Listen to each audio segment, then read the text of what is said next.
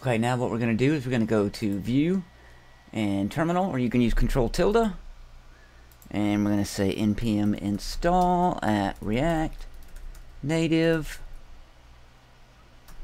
and I believe we need React Navigation Native, and at React Navigation Drawer. And of course we see we already have an error down here in our Metro bundle. That's fine. Okay, so now we need to say npm install, and we need React Native Gesture Handler and React Native Reanimated. Oh, I need to put a dot and underscore right here. This needs to be a dash. Pardon me. React Native Gesture Handler and React Native Reanimate. Okay. Now, according to the documentation, we need to go to our index.ts. And we will just do import React Native Gesture Handler. Put that in there. And then according to the documentation, what we could do is we could come over here and say, in our app.tsx, we could say, yeah, it's got to bundle all this stuff, so it's not happy. That's all right. Let's go up here and just temporarily, let's say const page 1 equals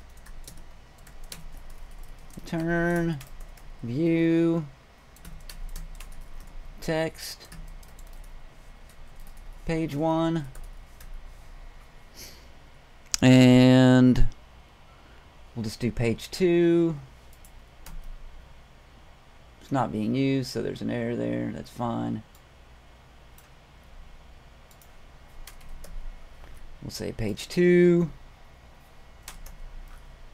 page 2, and then we need to import a few things. So we will import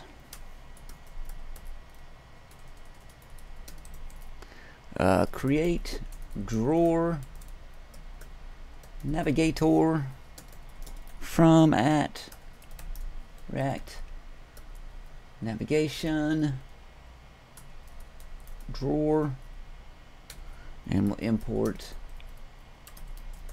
navigation container from at React Navigation Native.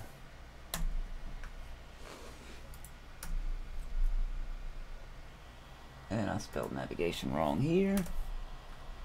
And I spelled navigation wrong here. Okay. So now down here in our app, we're going to start off with a navigation container.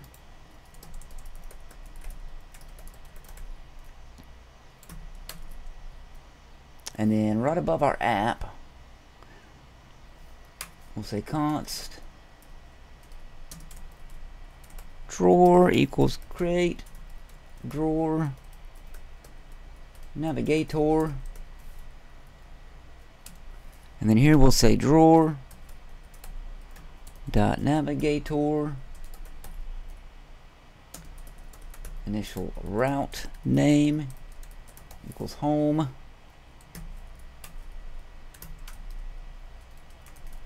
drawer dot screen name equals home,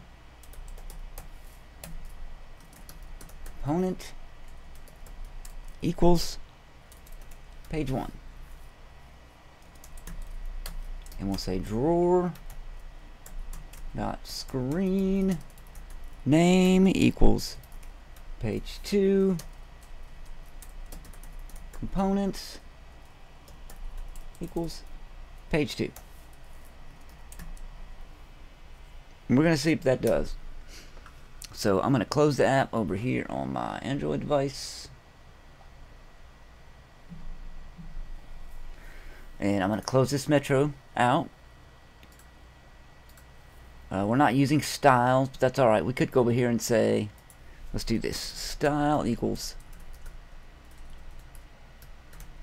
styles.container.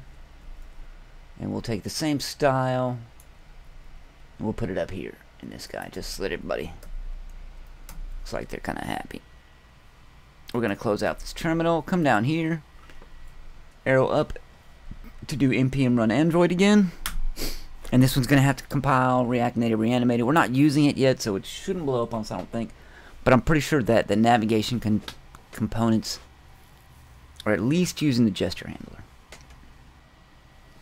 Okay, so here what we forgot to do was add the Babel plugin. So what we will do, we will add the Babel plugin. So we'll go back to VS Code and go to Babel config. What we need to do is right here say plugins React Native Reanimated plugin.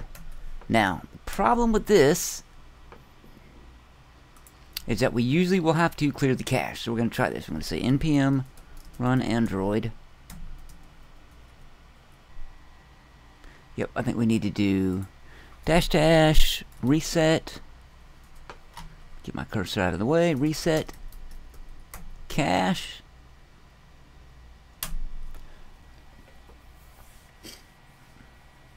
I'm going to try that one. Metro server's up and running. Make sure you close this out each time that you go through these little iterations, because otherwise it's going to come up and be like, oh, Metro server's already running. Cross our fingers.